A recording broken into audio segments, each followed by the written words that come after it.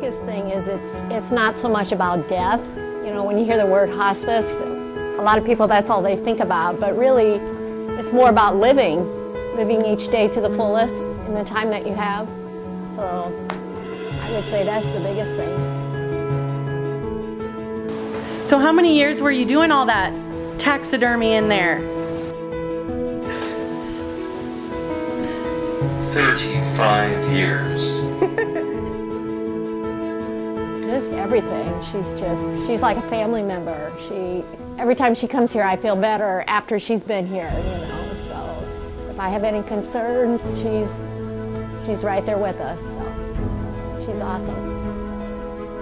I would say hospice has taught us that we don't have to stay home and be inside our house all the time, that we can go out and do things. I mean, even though he's in his wheelchair, we can still make things happen.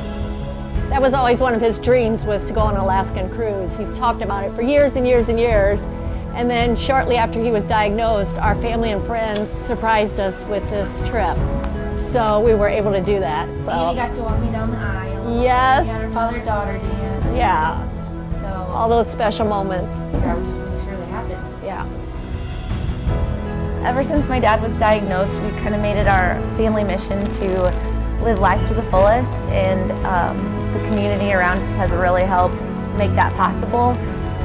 Hospice as well has made sure that, you know, we don't have to stay at home. We can go wherever and do whatever, and which kind of leads into last summer we did the Ice Bucket Challenge, and the whole community kind of came together, and we had the Breeze Fire Department help out, and my grandpa's service station help out supplying the ice, and everyone just came and we made a video and spread awareness. Found this bracelet that I ended up buying it, and it said, time is what you make of it.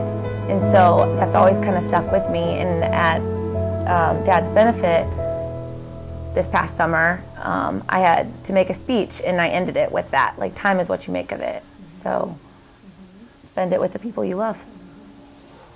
Love you forever. Oh, sweet.